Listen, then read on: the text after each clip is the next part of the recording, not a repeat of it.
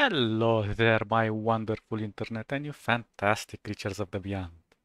Let me introduce you today to a recommended trailer.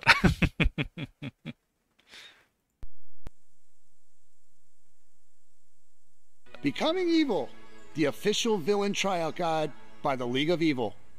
So you think you got what it takes to be a villain? Well, congratulations, because now you get to prove it.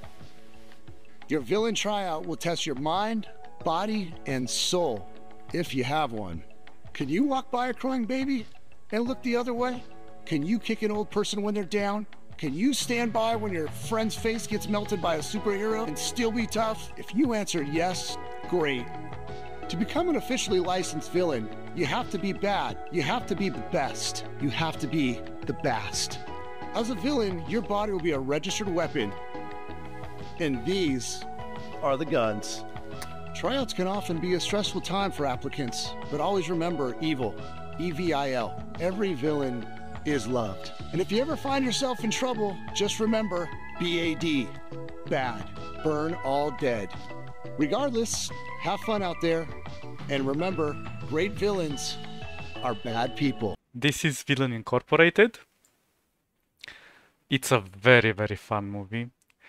The score doesn't reflect it, to be honest, because it's just a small pool of reviewers.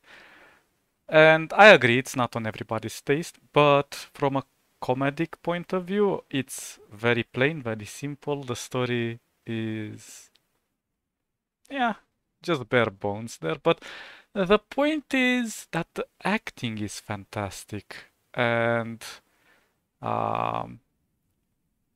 you have somebody like Colin Mockery. Mockery? That's how you pronounce it. I don't know. He is freaking awesome. He's the old dude. So, yeah, this is a story about henchmen and how they lose their boss and now they're trying to survive out there because nobody's picking up on where they're left, you know, and they discover that the world they live in is not as pink as they thought, even though it's an evil world. But it's a freaking awesome movie. I'm not trying to spoil it or anything, but these highlights are exactly what you need to look for when you're watching this movie because it will hit like a bell, you know? It's just so well done. Even the villain has its quirky moments. It's not over the top either. Even though it's a low budget movie, they put a lot of heart into it. So yeah, I highly recommend you watch this small movie. It's an hour and something. It's not that long.